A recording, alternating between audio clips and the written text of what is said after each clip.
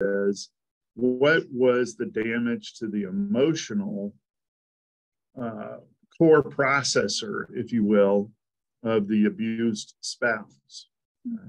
So this particular spouse didn't have restrictions. She could still do art. She could still do a lot of things, but it wasn't, it was certainly frowned upon and made her upset about it. Now, once we identify that we have the financial abuse situation, one of the positives is I've got the financial records to the penny.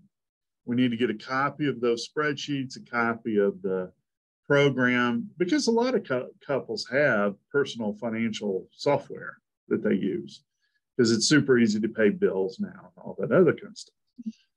But so in some ways it makes my job easier. Where it makes it tremendously difficult is for my client to begin the recovery process.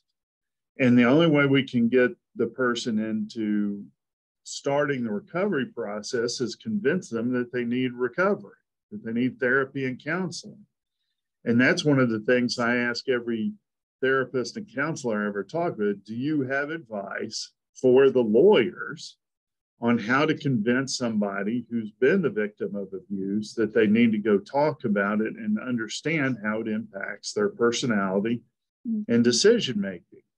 And the reason that's terribly important is we're going to have a divorce settlement coming within the next 3, 6, 9 months, maybe even a year, that we need our client to exercise clear judgment and not be colored by the emotional damage that's occurred over a long period of time that seeped into their personality and their confidence of their decision making.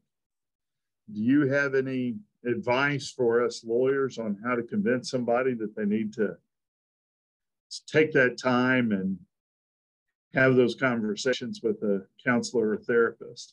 Yeah, that's so important. I'm glad you asked that. In the last episode, Courtney Fields and I talked about that, because in this stage, people are in a trauma response. And when questioned in a courtroom, it's often, when people will dissociate and not even know what question they're being asked or what question they're answering. It's a fight, flight, freeze response. So it's almost like they're envisioning the spouse asking questions. And so it'll be shutdown mode. And so even just explaining to the client that, right now, you're not thinking clearly because you've been through a trauma. And in order to, answer the questions more effectively, it's important to be able to answer the questions as you would have, before the marriage, as you would have before going through this trauma.